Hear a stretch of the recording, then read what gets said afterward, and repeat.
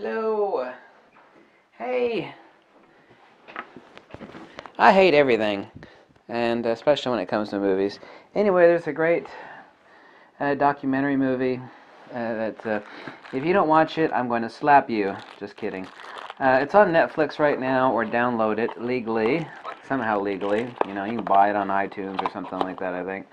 It's called Finding Vivian Maier, and it's a video. She died, I forget, she died in like 2009, I believe. She was born in 1926. She was a nanny most of her life, and she just did that for gits and shiggles so she could travel around, and she was a photographer. She was kind of a tall, lanky, you have to say homely lady, and she was a spinster her entire life, but she was an amazing photographer. She never really showed anybody her pictures in her life, and now that she's dead, she actually left a storage locker, and this young guy bought it. I forget his name. He's in the movie, and I watched it a couple nights ago, and it really is absolutely incredible.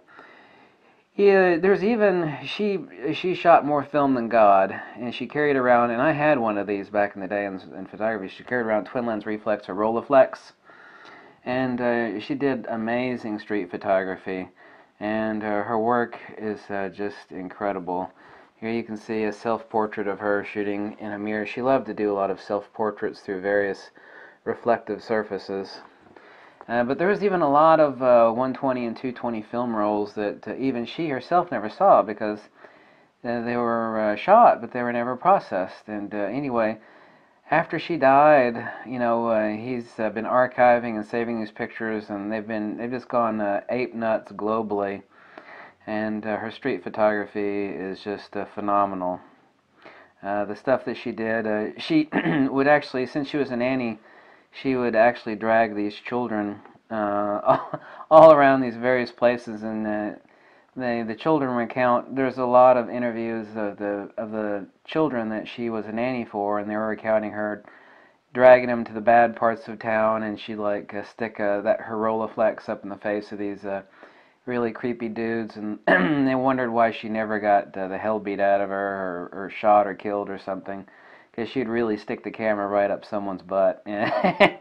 And she got a lot of really awesome photos. Here must have been one when she was younger, when she had longer hair.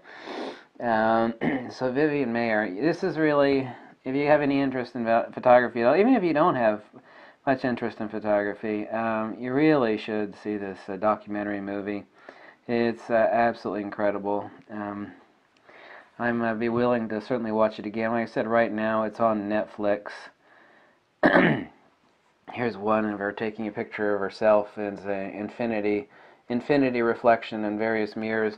But most of her shots are not of herself, of course. They're of people on the street, and her work is now just gone absolutely crazy. And she really had an awesome photographic eye, and that Rolleiflex, she did wonders. You know, people talk about needing all these lenses. I mean, she only really had one focal length. She had that twin lens Rolleiflex.